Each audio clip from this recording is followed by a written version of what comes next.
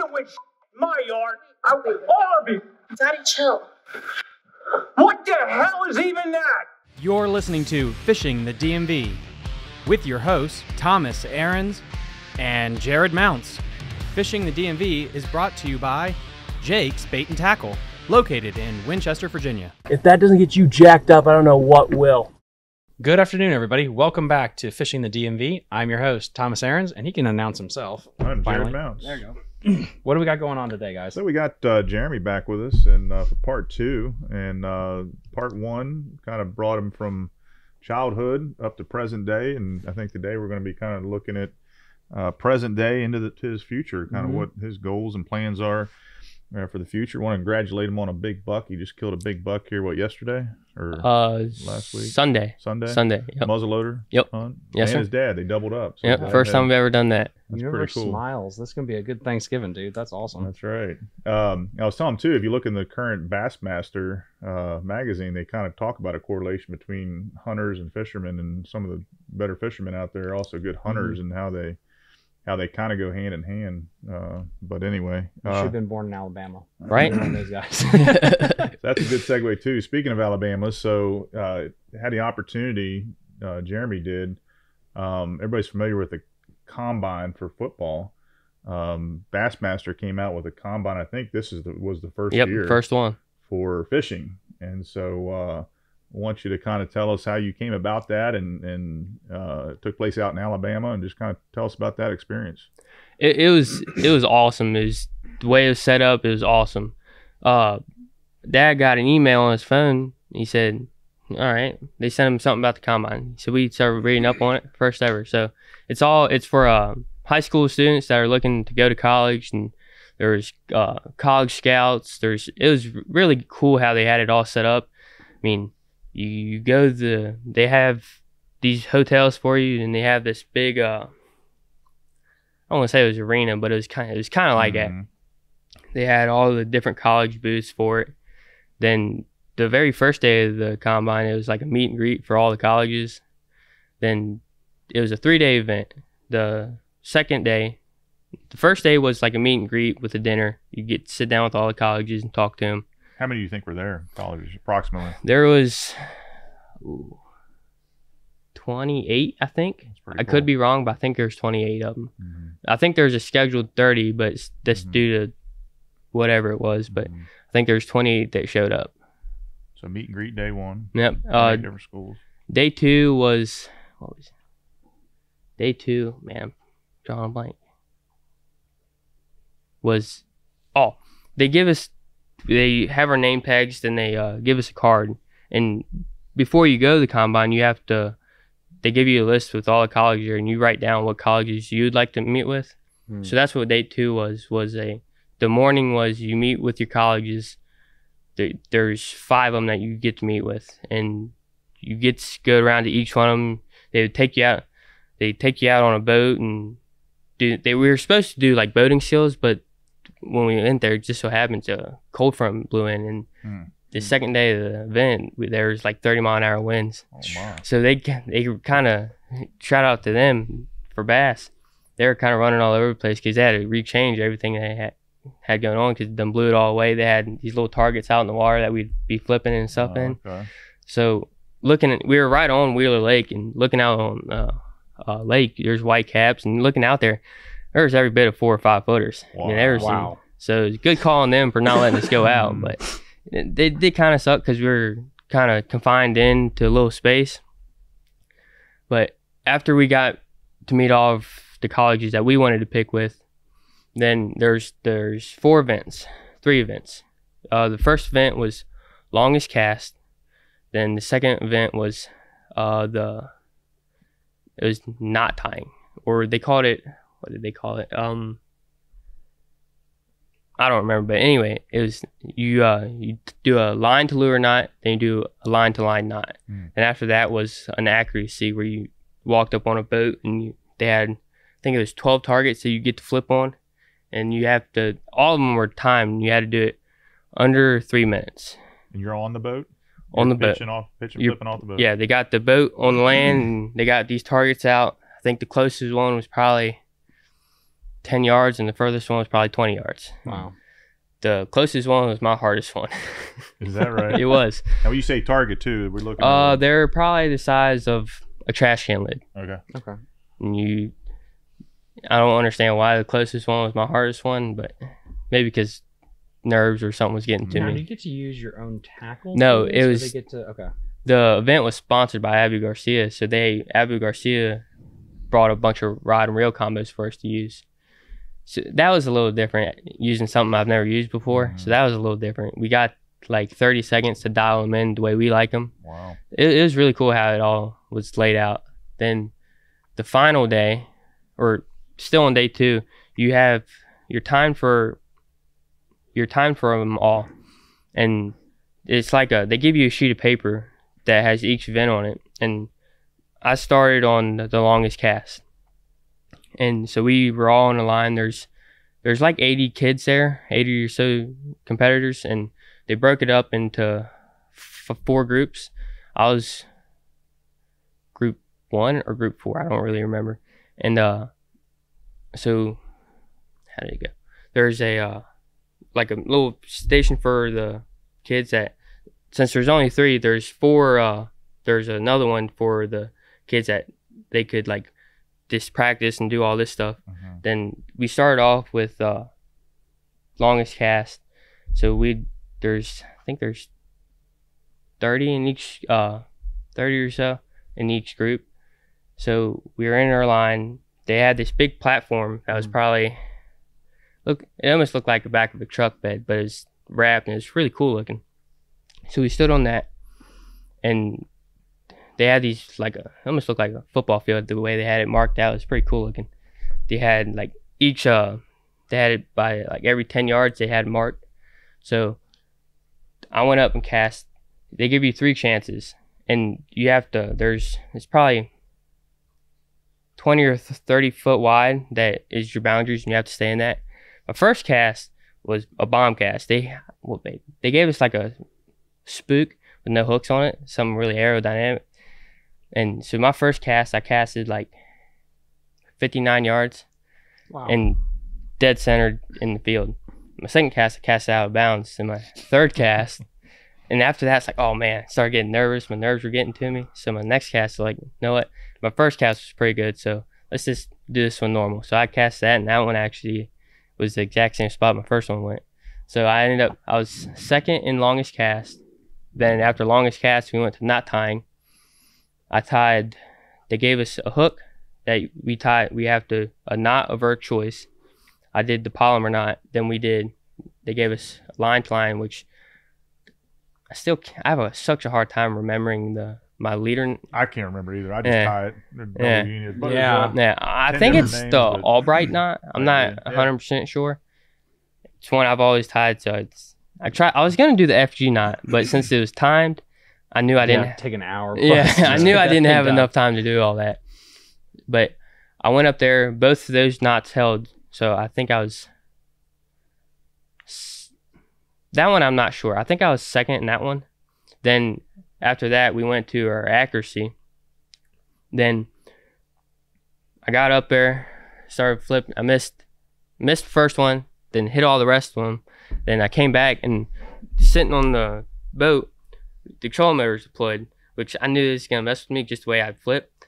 I flipped real low to the ground, and I got to this one target 3 times in a row. I hit the trolling motor. It's like, Oh, all my right, so goodness. this is starting to get in my head. So all right, we'll leave this one alone and keep going and come back to it. I got all those, and I came back to it, and I ended up finishing second or third in that one, and ended up finishing second overall That's in the awesome. event. That is pretty much second out of 80, Yep. 80 plus. Yeah. So how many opportunities do you have to do each activity? Is it one and done? It's you get your time for each one, and for longest cast you get 3 casts. Okay. And if they're all out of bounds, well, sucks for you.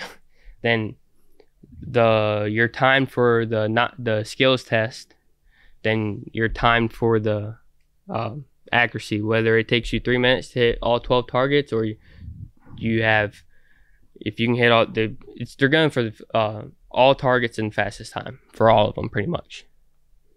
Now, is this something too? I know I've done it, but I don't compete a whole lot. But did you find yourself when you're younger practicing? Absolutely. fishing with him? Absolutely. Like, and where would you do that? Would you do that in your living room, in the garage? Or? We had this long hallway, and Mama always fussed at me. I'd be hitting the walls and stuff. I always grabbed one of her nice coffee cups, and that's what really got her upset. So I'd be gunning coffee cups. We also had a pond by my house, and that's where I really learned how to skip and flip and stuff like that. And being on the water every day, that helps too. Did they have a skipping portion? No, but I wish they did. Yeah, I was gonna say. And it's a great thing they didn't have one for spinning rods, because I would have fluked on that one. Oh my goodness, dude. So much. So then with this, what would you consider was the hardest, the easiest, and what is a third category of what you wish they would have tested? The easiest, none of them are easy with the conditions. Like I said, we had not as hard. Yeah, none of them with the conditions we had. I mean, there's every bit of 30-mile-an-hour winds. I mean, there's times where you're getting blown forward, so Mother Nature definitely didn't be nice on that one. So the longest cast was the hardest one, because it was more of timing, and had to wait on a good opportunity for the wind, or catch the wind right and let that take your bait further. So that one was definitely, for me, it was the hardest one, just because you had to time it and all that stuff. But the easiest one for me was probably the skills doing the knot tying. Really? Okay. Yep. Now, is it because there was like the time variation of it? Because that would, to me, it's so crazy. Like something you do 1,000 times, you pitch and flip. Then all of a sudden, there's a guy with a clipboard staring at you. He's like, "Holy crap! It got hot all of a sudden." It's a little weird. I used to shoot competitive archery, so I've always loved the pressure. So that kind of, I liked it. I liked the pressure. It's just something. That's why I do tournament fishing. That feeling you get, and that's why I do that competition. Yeah, I'm a very competitive person. It definitely changes when you're competing. And it's interesting to think of, like, you think the combine about doing, as many bench press at 225 as possible, or you're running. You're getting tangible, quantifiable information, and you're now taking this towards the fishing realm. What are some other things that if you were king for a day, what are some other skills off the top of your head that you think would be important to judge, to understand that this is how important an angler is, or how good an angler is? I'm not for certain, but I think there's like a graph portion, like electronics. But since the conditions didn't allow us to go out on the water, I don't think. I think that was one of them, but we never got to it because the conditions were so bad we couldn't go out in the water. Okay. So definitely like graphing, and another one would be really good is boat skills, which they were supposed to do boat skills, but we just couldn't go out in the water. Okay. Yeah, no, boat skills makes a lot of sense. Yeah. I understand. You know how to do this safely. Docking and handling water. Yeah, I would also think like maybe wiring and being able to take care and troubleshoot your boat. Yeah, I know a lot of the newer pros out here, they don't have those skills anymore, and they're always like, "Well, I'm just going to send it to my crew to fix it." It's like, yeah, but I think that would be a skill if you want to get a scholarship or something. I don't know. Absolutely, to be able to do. It's amazing too how much it's grown. I mean, I know we talked about before, but you could be in elementary school or middle school or high school, and you can now fish competitively in high school level, and then the collegiate, how it's just blown up, and then. So now that there is this, I'm sure, being the first one, they're going to improve on it. And it's an extremely great opportunity for, like, I had no plan on going to college until I made it to nationals and saying, well, I made it this far, let's go a little further. Then going to there, that really got me, because there's, I got 3 colleges that I'm looking at that are interested in me. So without the combine, I wouldn't be going to college. It's like it's open new doors. That's it's open doors. Absolutely, up new doors for you that you otherwise, like you said, may not have had. And I think the interesting thing too, or what I love about the fishing industry, is there's not just one pathway. Absolutely. We talked before about if what you want to do with your future requires that college degree, then by all means go to college. And this is kind of a thing that for so many years you had to go to college to be successful. At least that's what they told you. And that's just not the case, for one. And number two, like if you want to fish competitively in college, you can have the opportunity to do that. But the flip side of that is you don't have to go that path, the college route. You can actually go, the open route. So let's talk a little bit too about, you're here now. You're going to finish up your senior year. You got 2 more qualifiers for your high school, and then you're finished. But even before you graduate, tell us a little bit about what your plans are for now and into the future. Yeah, I'm definitely gonna fish all the tournaments I can. I just registered for the Northern Opens. So that's gonna be fun, getting with the big boys. And now, are you doing this as a boater or non-boater? Just to make sure. Boater. Okay, boater. Yeah. So that's gonna be different. So you just registered for that? Yeah, I registered yesterday while I was in the tree stand. That's awesome. That's awesome. And that's gonna be the Northern. Yep. Northern Division? Yep. We're gonna hit the James River is our first one, and it's in April. Then we go to Lake Oneida in July.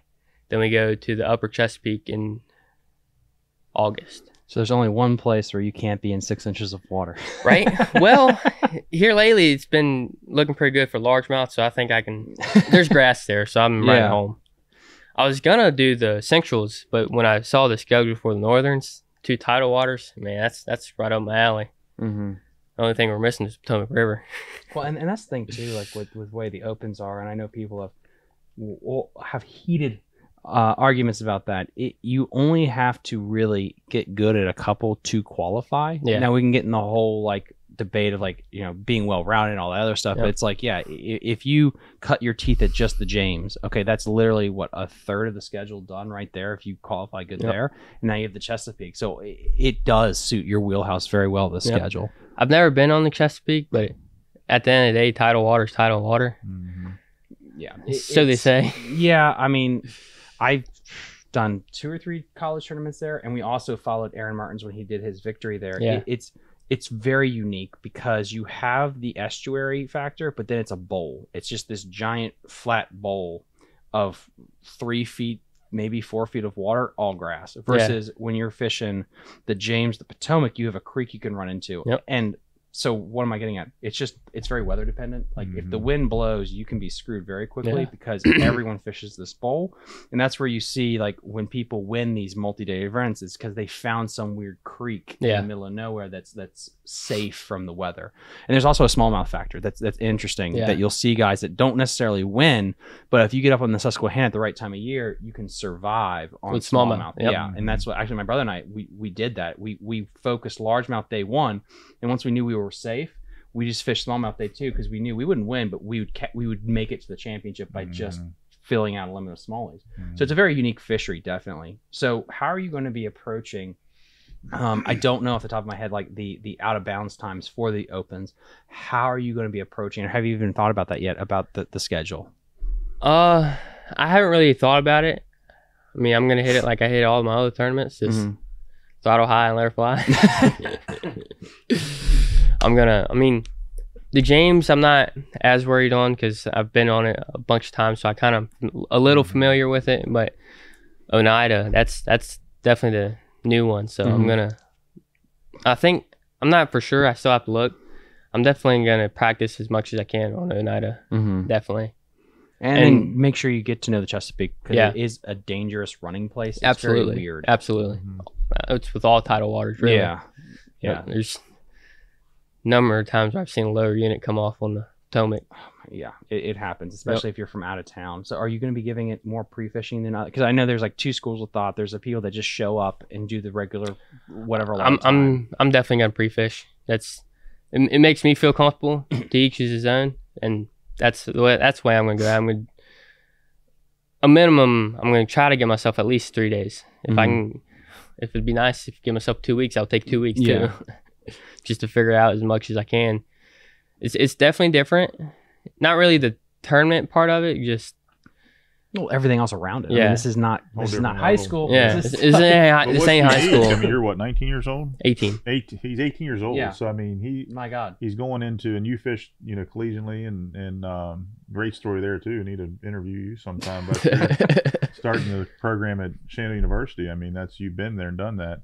But to be 18 and already be registered in the opens, doing the and big then leagues, having college opportunity potentially and beyond, that's just incredible. And then taking it with stride, but also just going. You always have seemed to pre-fish and get yourself on the water and prepare going into the tournament. I think that's, one of the reasons you've had success is that preparation going into it. Absolutely. Time on the water is everything. So what, as far as college too, and he can speak to this, but what are you for sure going to do that? Going to go that route, you think, or are you going to wait and see, or is that something? I'm definitely going to go to college. Oh, good. Definitely going to go to college. What happens after that, once I make it in there, that's to be determined yet. But I'm definitely going to go to college. Have you narrowed down your options? Narrow it down to 2. Down to 2. Oh my goodness. We need to have a big reveal then. Do a live stream. That's right. Yeah, right? I got a visit with one the 1st of December. Then I'm setting up another visit for the other one.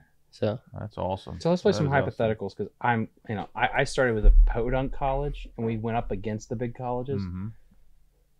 You pick college A. Do you automatically walk on to the fishing team? And then on top of that, it's a double part. Do you take your own boat, or are they going to tell you have to fish out of theirs? Taking my own boat. Okay. The one college said I'll do what it takes to get you on our team, and that the one college is, I don't want to say it's a smaller college, but they're new.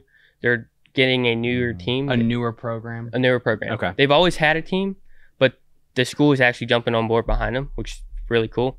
Hear that shit? Impressive. That's good. Yeah. I think they're starting to see too. I think early on, nobody knew how big this could, was. Yeah. There's still people that don't know that. This is something that's there and available. Absolutely. Yeah. So I could see that's definitely a benefit. One thing when we formed the club and we had people from, I think it was not Alabama. There's another school in Alabama. Sorry guys.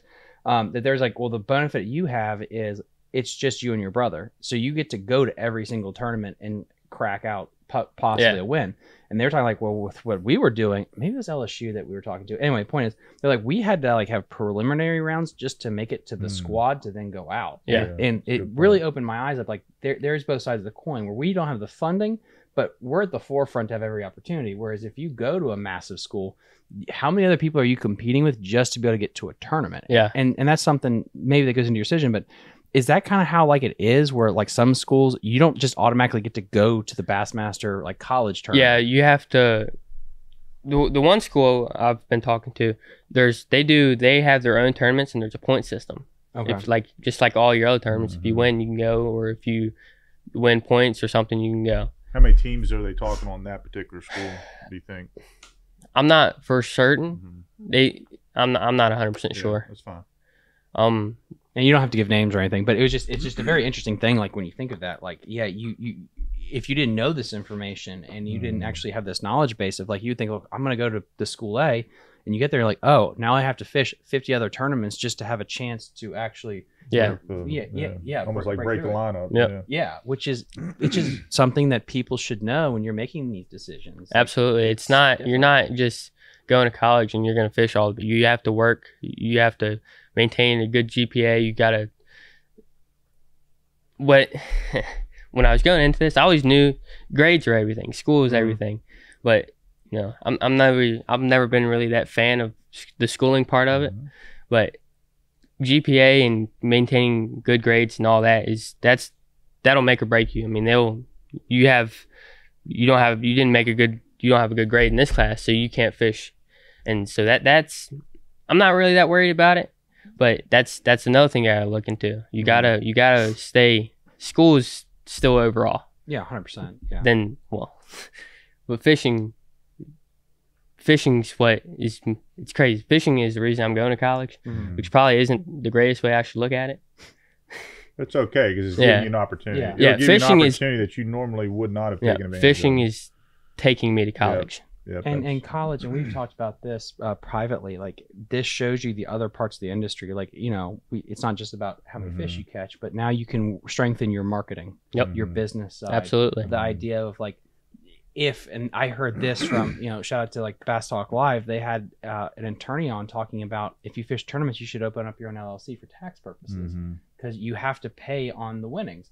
I didn't even think about that at first, but yeah, that's right. And so you learn the financial side, how do I make my dollars go further? And so hopefully that's what college will also do is you'll improve your skills on the water, but you'll round out your skills off the water. Absolutely. Yeah, I don't know if you remember, but I remember talking to Jeremy last year, and I don't know, it might have been after the Gaston tournament or whatever, and I'm pretty sure you won that one. But I asked him, I said, what are you going to do when you grow up? And he kind of smiled. He said, I'm going to fish. And I said, that's great, But what are you going to do if you got to have a job? What are you going to do? He said, I'm going to fish. And I said, well, if that doesn't work, like, what's your backup plan? And he said, I'm going to fish. Which I love that. I love that, though, because he's got one plan. But in saying that, I think what you're learning, too, we got a chance to go down and talk to John Cruz before the national tournament last year and pick his brain a little bit. But, and you've often alluded to that as well, and how he has really set himself up, not just as a professional angler, but has a business degree and has missile baits and is using that, as another revenue source to help fund, his fishing. And so what are you going to study? I'm going to do forestry. All right, good. Forestry. That's great. I thought about, the business side of it. Part of me still wants to do advertisement because you got to be able to promote yourself. That's right. But I'm definitely going to do forestry. Just outdoorsy and be easier for me to keep up with it. No, that's good. You could minor like in a marketing or something like that. But marketing, Google. This is boring, but it helped me out. Google advertising, so you understand how AdSense revenue works. Yeah. So if you have to negotiate a deal, you understand, like, if I get this wrap on my truck, this is how many views I assume I get. This is what my worth is. So things like that. It's boring, but you need it. Also, video editing classes. Yeah. Sometimes the colleges offer it, and dude, to be able to understand how to work a editing software so you don't have to pay someone to edit your fishing videos, boom, now you just save a little bit of money and you can put your flavor of it, of your brand. So that's something else to possibly look into. That part's the only reason I haven't started a YouTube channel yet. Part of me wanted to start one, but then you got the technology part of it, and that's definitely not my strong suit. We need to talk after this so I can help you with that.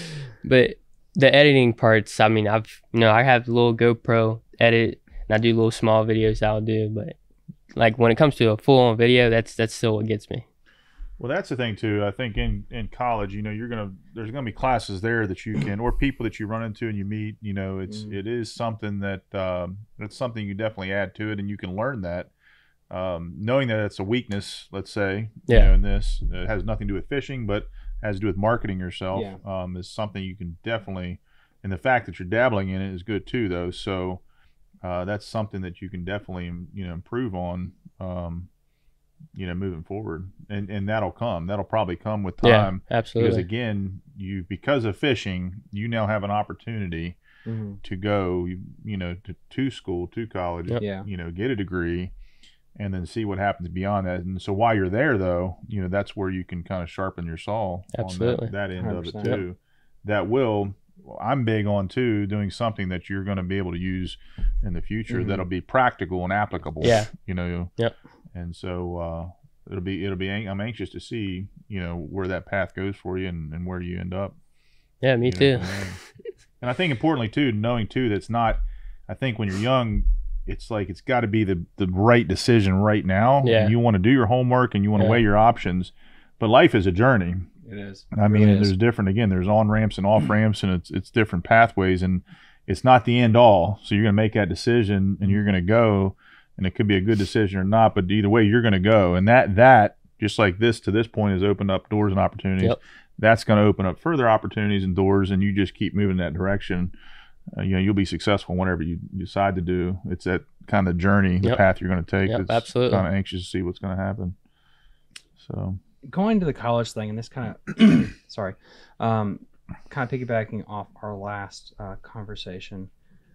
Looking at where I'm going to speculate where I think you're going to go to college and the areas of the country that is a little bit different than the Potomac River. Absolutely. And so I like to think of this more like from the baseball setting. You got to pitch in San Diego, where it was about 500 feet all around, and your pitcher is amazing. And now you're going to go pitch in Yankee Stadium, where people can hit balls out left and right, and people laugh at a 20-pound sack. Whereas 20-pound sacks around here guarantee you probably a win. Down there, you're looking at 30.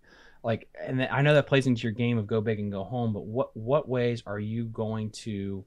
How can you improve your game here that will translate over there? And we talked about, I don't know if this was on air or off, that you can look at the other episode, which is about Alewife and Frederick and Holiday. So you can learn enough about how to fish blueback herring in the Carolinas where you have an idea. You're not going to die on the vine if you fish a tournament. Yeah. There. That's good. What ways do you think you're going to try to polish your game up before college, and how?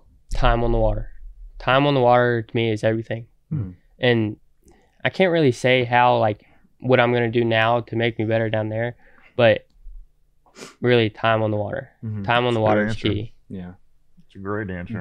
It really is. We heard that in Travis's Yeah. podcast too about just learning, and I think Neil might have said time on the water. Yeah. Because and there's That's parts of it, what I like when you're fishing the river, you got to visually, you got to get out there. If you want to learn forward-facing sonar, Yep. you Got to get out there. got to get out there and do it. If there's after fishing the TVA, and so you got the TVA, we got the blueback heron, we got the tidal, smallmouth. I guess is the one that you're going to be fishing there at the opens. What other waters would you want to have the most practice on? If you had to pick, close your eyes, I can fish 3 places to get experience right now. What would they be? Definitely one of them would be definitely in Florida. Florida's one. Okay. Florida is one. Northern, Like smallmouthy waters. smallmouth, like the Great Lakes. Yeah. I mean, might as well go out on the ocean. Yeah. And I've always wanted to fish a Western lake. Me Just too. Yeah. Completely different. Completely different. Yeah, the Florida thing I think is going to suit you very well. It's so weird if you look at the stats. Like guys that are good on the Potomac survive a lot of times on the Floridian places. The oceans of the North are something different. It's a different type of animal out there. Yep. And yeah. But it truly is. But it seems like here lately, I mean, all of our major tournaments are going there. So you're going to be on it sooner or later. So, and that's the other thing. Like I speculate too when should be working, but I'm not. It's like an issue I see where they always go to the same bodies of water, and how that's a positive and a negative. So an example is we talked about the James earlier. If you are a hell of a stick on the James, like you gotta, what do you gotta do? Crack a top 3 and then don't suck the next 2. Like, and so I think there is a positive and negative there where if you live around this area, you can fish 2 places very well and you can make the opens. But that doesn't mean you're necessarily an over well-rounded angler. And I think that's interesting. That why did you pick the opens versus, let's call it the FLW back in the day, where you got to fish the Costas? And I know the bass band is great, not to get me wrong, but out of curiosity, like why did you pick the opens? And it's okay if you don't have an answer. I know. well, And this is something you were struggling. I mean, I can remember before talking to you, you weren't sure. yeah. Like you were he was struggling with that decision, and so you're torn, Yeah. and so you made a decision. But why were you torn? Just walk through the thought process. The financial part of it is why I was really torn between which one I want to go. I mean, I've been working full time, still going to school and working for almost 3 years now. So I made this account just for entry fees, really. Is that right? Yep. For so when you say financial, are you telling if you had to pick and choose between going the Costas versus the Bass Opens, and you had that decision, you picked the Bass Opens because of financial, like they're cheaper, or like walk through that decision. I went to the Opens just because there's that chance. The end goal of all this is to make it to the Elite Series. That's the final goal. That's the plan. 5 years from now, I want to see myself in the Open or in the Elite Series. Ask that. You know the next great. question. Why? Why? The elites? I just Let's throw it in there with every To other me, podcast. that's topic. nothing against all the other organizations, but growing up as long as I remember, I mean, seeing Rick Clunn and all them people, I want to do that. I want to be there. So pretty cool. That's what I'm going to do. Have you ever thought about fishing the Federation or anything like that? Is it Travis Luker? His dad, he fishes the Federation, right? Is it Federation? No, he was fishing the Bass Nation, Virginia Bass Nation. Okay, I'm sorry. Here, Classic. here in the last 2 years, I've always kind of fished tournaments, but here in the last 2 years, I've really expanded my tournaments. So I'm going to fish as many tournaments as I can, and the Opens was just another set of tournaments to fish. Granted, they're the biggest ones I've fished so far, even though the Nationals for the high school is a giant tournament, but you're going to, you got the elite pros, you're going against the big boys. So, that, and I guess my mindset, the way I think, in where I think I'm at. I think I'm ready. So we'll find out on the games. And that's a natural process too. Yeah. I've heard Nolan Miner talk about that, who went from, it was at, I think second in the nation, I think first in Virginia, fished at West Virginia University, and then even making that step from collegiate to the opens. You do those first couple, you're thinking, now I'm with the big boys now. Yeah. It's not, Yep. and it's a level thing. It is a level thing, but Have you dealt with a co-angler before? No, that's gonna be new. That's gonna be new. Sorry. Which nothing against that. I mean, No, it's just like that's another fishing step. Like team tournaments, but that's a little different. You have a relationship with them. Yeah. But I'm really excited for it. I think you're going to be fine because your personality. I've been just really impressed with his personality, just your rapport. Like he's a very even keel, but speaks well. And does well with the young. Yeah. Because I've had co-anglers before fishing the ABA, BFL stuff. Like, you have great ones. However, you get those that are less than ideal. Yeah. And because of your age, and I wasn't as young. Yeah. I wasn't as young as you when I started fishing the BFLs. There are some that think this is a kid, and I'm gonna push him around. That is a good point. Like your age, might be a challenge for some others, not for you. And that's something you what have you're to capable have that conversation. I think Bubba Caffey told me that stuff is that you got to literally, when you get in the boat before you idle, here's the deal. If we don't follow this, I'm going to turn around. We're going to cut the day early, period. Because you've got to have that conversation about what's allowed. So they don't, because it is your entry fee. You're putting more on the line than them. Yeah. But I don't know. That's just like something that to make sure on that big stage, the co is not what you're thinking about dealing with. It's the fish. Yeah. I mean, I haven't really thought about it, but it's definitely something that's there. And I'm excited to, I mean, you can always, you definitely learn more. Yeah.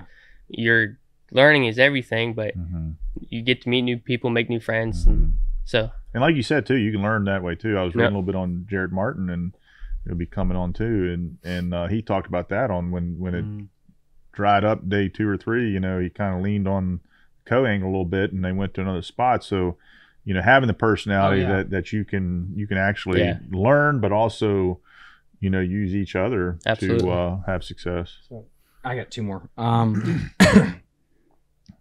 Why financially jump, and just want your thought process, and say, like, I want to go as a non-boater and be able to be in these guys and watch them, or do the Marshall program, versus being like, I'm just going to go balls to the wall in, which is fine either way. I'm just curious, like, talk to me. I've thought about doing Marshall, but I just haven't. But I'm that person.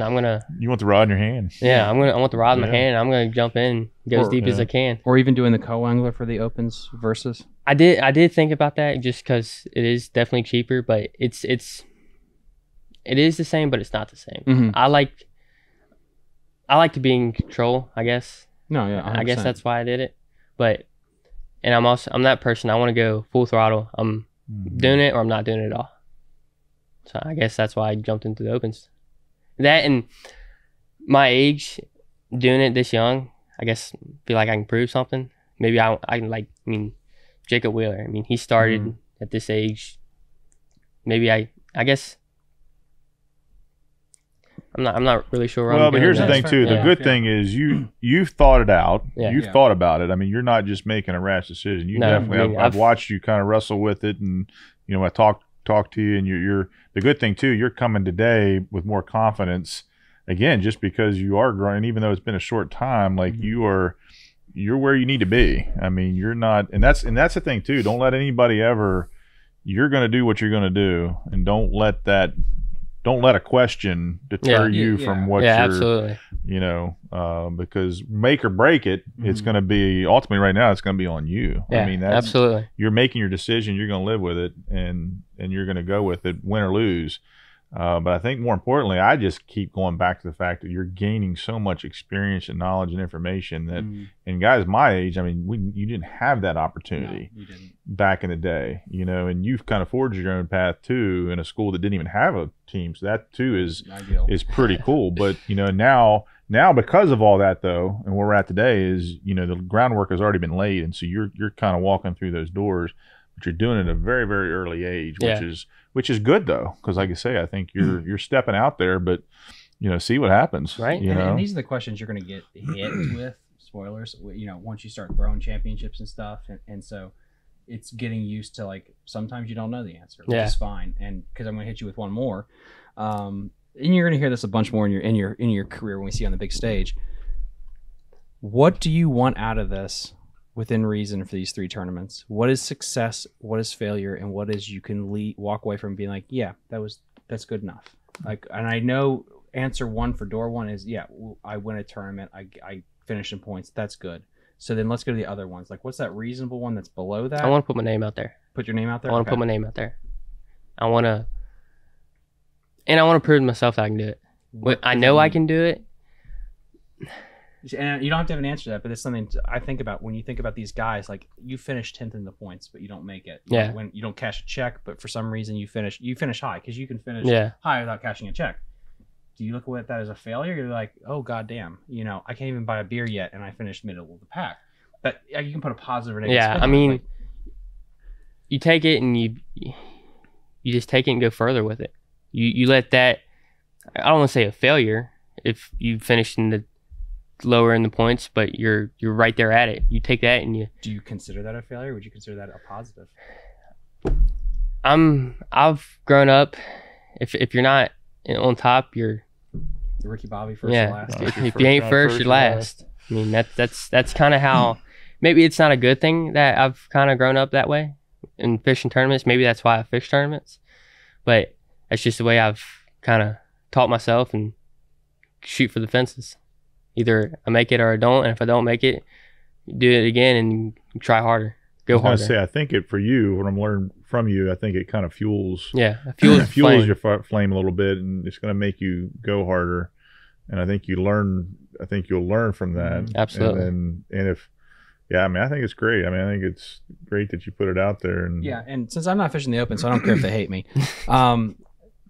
I think the open structure is a little bit of BS, and so I don't think you should look at it that if I don't qualify, that is considered a failure. So Absolutely. It's the same thing as if you're a pitcher or if you're a hitter. If you finish in the top 30 in batting average for 2,000 people, well, that's deemed a failure because you're not the top 3. So I do think that is bullshit, and I don't want you to say that so you get in trouble, but I will. And so I don't want you to look at it that, if I finish 40th out of 1,000 guys that are all pros that are sponsored, that's a failure. Like, holy shit, dude, that is nowhere near a failure. I do think there's a incentive structure where like they make you feel that way. I know Jake Painrack finished like 2 points out for BTL Bass Talk Live. He finished 2 points out of qualifying, and so he's been thinking like he's a failure. Now, if you finish 6th overall, you're not a failure. If you finish 30 out of 1,000, that's really freaking good. In any other sport, you would be considered getting a massive check. Right. So keep those expectations correct that even though I might not qualify, if I take a swing at this thing and I'm finishing middle of the pack as day 1, that's a freaking, you pop champagne and have a cold one. That's absolutely. A big freaking deal. That, and just sitting here and still thinking about the questions you asked me earlier. Experience is another reason. That's right. Yeah. The more experience, the better. That's right. Yep, it is. And unless you finish dead last, you always beat someone. So always keep that in mind and grow from that. You learn more from when you fail than when you win. And having, and it's funny because I don't have it here today, but so the one time I tried to go, I won, was it like $8,000 the first 3 tournaments? I won the first one, the ABA, and then I killed it in the BF, the next BFL. The tournament after that, I finished 30 out of 50. But me and my co-angler ended up catching, I think, 60 keepers between us. That was the most fun day of my life. And on my keychain at home, I have a rattle trap that the paint was worn off because we caught so many. We had the most fun ever. The tournaments I cashed massive checks in, I think I hooked 6, caught 5. That was it. Stressful, miserable. It was a fun experience, but it made me really psychoanalyze what success and failure is, because on paper, my success was those tournaments. But I don't relive those days as much as that day that we were just absolutely smoking them. They're all the same size, but we were smoking them. We were on a pattern that was specific, and it was good. The thing was the fish weren't the right size. And so when you go there and you start fishing these higher levels, it's you understanding what is success and failure. Because success is, I throw a jig, catch 5 bites, but I just randomly walk into it. They might have you think that's success because you finish high. But that's different than you were dialed into a T on a pattern, and you could close your eyes and you could smoke them all day, and you finish in the middle of the pack. Well, to me, you were more successful because you dialed in that lake compared to the guy that did luck into 5. And that does happen. And I feel like that's one issue with fishing is kind of balancing that out. But you mentally approaching when you leave the water that, you know what, today I got lucky with the 5. The other day's like, dude, I was freaking, we were on them, we were locked. And that is what I want as an angler. Because that means my skill to be able to understand fish behavior, that's what gets you to the next level. But that's my rant on that. No, I think that's right. And I think the long game, I think that's what you're looking at too. You know you're in goal, and it's a long game. And it doesn't matter. You can go out and do a total flop, but you're 18 years old. Yeah. And the experience that you're gaining, gets you, closer to your end game. Yeah. And that long game that you're going to play, as long as you take that same approach of learning from mistakes and gaining experience and learning, even if you fail, you'll go far. Absolutely. And even if you don't make it, you'll still get further than if you'd have set your goal lower. Right. Yeah, so, absolutely. I mean, that's kind of how you want to look at it. Yeah. And in this sport, it's the sport of losing. You're gonna lose more than you win. That's just the name of the game. And that's what pushes me to go keep fishing them. Because if I lose this one, I'm gonna fish the next one, prove myself. That's right. To something, prove something that. Then you might lose that one, you might lose the next one, but it's you better be willing to lose more than you make when it comes to the competitive side of bass fishing. That's good. At least that's the way I think about it. No, as long as you're looking at it that way. And one thing I know about you too, I mean, you're on the water all the time. Yeah. So, even after a tournament, whatever, you're on the water. You're coming back from a tournament, you're on the water. I mean, and like you said, that time on the water, and that's something that you appear to love to do. Yeah. And whereas some people, it's probably like it's a grind. Not saying it's gonna be a grind sometimes too, but you seem to have a true passion for the outdoors, to where it's not a chore for you. You actually enjoy being out there on the water. I mean, and that's gonna, as long as you keep that. It might be 20 degrees and you got your rod and reels are freezing up, but it's maybe at the moment you're sitting there freezing. It's not fun. But you look at it, it's like, man, that was a fun day on the water. We caught fish and there's 20 degrees out. Right. I mean, that's fun to me. Maybe not to other people. Maybe not freezing all day. But right. So one of the things too, when we talk about marketing yourself, are there things that you're doing now, or that along this? I mean, we always think of a sponsorship, but it's sponsorship. And what I know about sponsorship too, it's not just about the money. It's about it's a win-win for both parties, to where they're going to help you out. Maybe with product or different things like that, and then you're gonna help them out by putting their name out there. Yep. Have you been able to pick up any sponsorships or any names? I'm working on it. I mean, we got the family business that's there, but I'm definitely working on some bigger names. And that throw out that family business there for kicking asphalt, paving, excavating. I got to shout them out there. That's right. Family business, right? Yes, family sir. owned and operated. Absolutely. Link to them will be in the episode description. And that's not an easy business. No, from what I haven't worked at, but just seeing what you guys do, I think. I mean, you seem to be a hard worker. Don't want anybody thinking that you're just. I don't think you've ever been handed anything like I've got to. You worked for it. Got to work for it. That's right. I mean, the entry fees for the opens it's no small amount. I mean, so I made an account just for it. Just. That's good. Working every day. To get in more of the mud here, I think that's the issue with fishing, is because it's becoming like golf or the rich white man sport, and it sucks because there are people that go about it the right way, but because of the lens in which it's viewed on, it's not like the NFL where a guy grows up in the sticks and he rises, and people don't think of him that way. Like, oh, you're at Alabama, that must mean you came for money. And I think that is a sad thing about fishing. Where we are now is that mindset of it. So kicking asphalt, what else? I definitely gotta put a shout out for Jake's. I mean, they've always been there and helped me out. I mean, allowed me to put your name on the side of my boat. So yeah, well, we appreciate that. But it's been nice. I mean, just like that though. I mean, I've just enjoyed watching you grow up in this thing here. Absolutely. Seeing the fish that you've caught, and seeing the pictures come through, or the big deer that you've shot, and the relationship between you and your dad. I mean, that is something that, again, that's we've had a lot of other and Thomas or different people talk about how Neil was on, and just where they were introduced to fishing, and you're fortunate, that your father was in the industry, guiding catfish and allowed you to be part of that as well with him, and then for him to support you, in that. So, again, for us, it's not about the money so much or the name recognition as it is the relationships that you build and the connections. And even you were talking about William there earlier. Yeah. You'll hear me say this all the time, is that you develop these relationships with people that within the state, like you say, you go to these tournaments, or outside the state. Now you've been to Alabama, you meet people, and it's a great industry being. There's a lot of great people, and that to me, that's what.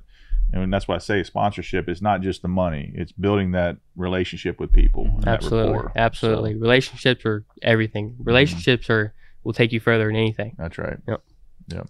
So I guess while we're wrapping up here tonight, 2 things between now and the spring that you want to work on that are fishing related skills, and 2 things that you want to work on that are off the water skills.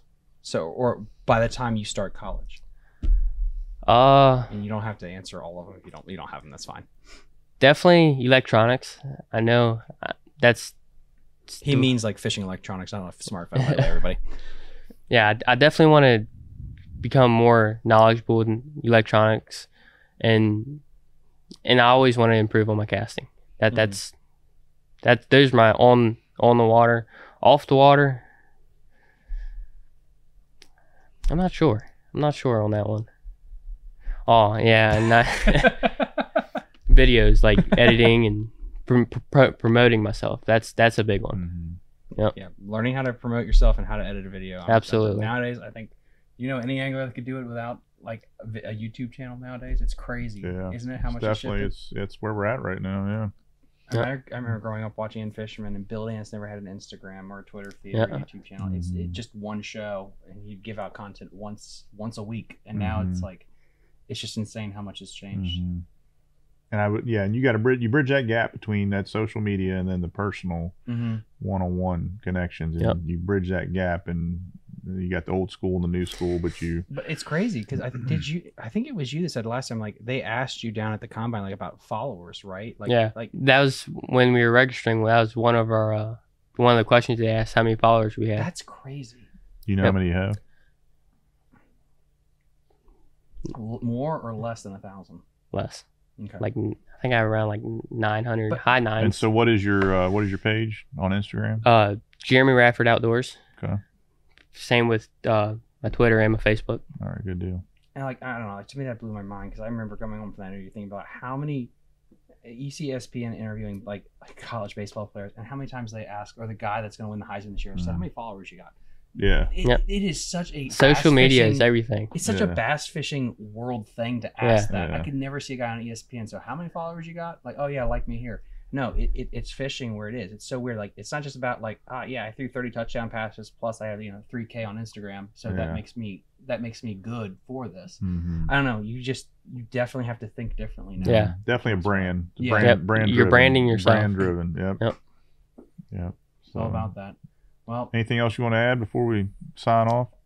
Not really. I just thank y'all again for having me on. Mm-hmm. Yeah, no problem. Why don't you just say it one more time? Where can people find you if they want to follow you? You can find me on Instagram, Twitter, and Facebook.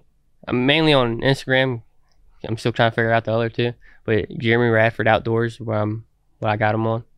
Dude, you're gonna go far. You really are. Just take it one step at a time, and don't try to just jump the moon in one chance. It's baby steps. Right? Yep, baby steps. You gotta climb that ladder. Yep. I'm Thomas Ahrens with Fishing the DMV. Jared Mounts. We'll see you next time. Bye. You're listening to Fishing the DMV with your hosts, Thomas Ahrens and Jared Mounts. Fishing the DMV is brought to you by Jake's Bait and Tackle, located in Winchester, Virginia. If that doesn't get you jacked up, I don't know what will.